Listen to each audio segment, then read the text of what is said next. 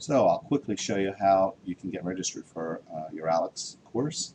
So what you should do is, if you've never used ALEKS for anything other than the math placement exam, then you should call yourself a new student and sign up now. So click the Sign Up Now button, enter the course code that I provided for you right there, and continue. You should be able to match this information to the course that you're trying to register for, and in fact I am registering for Math O&O here, so it matches. Continue. Select you've never used ALEKS before, continue. And now is when we're going to purchase the access code. So if you've got it from the bookstore, if you purchase it from the bookstore, then you want to fill in the access code right there. Otherwise, if you're going to buy it online,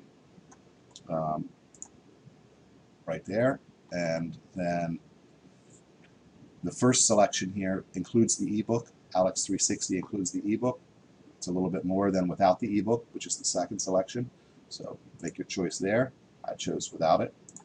Purchase code, and then I fill in my account information, and it'll be finished. I'll have my code. All right, hope that helps.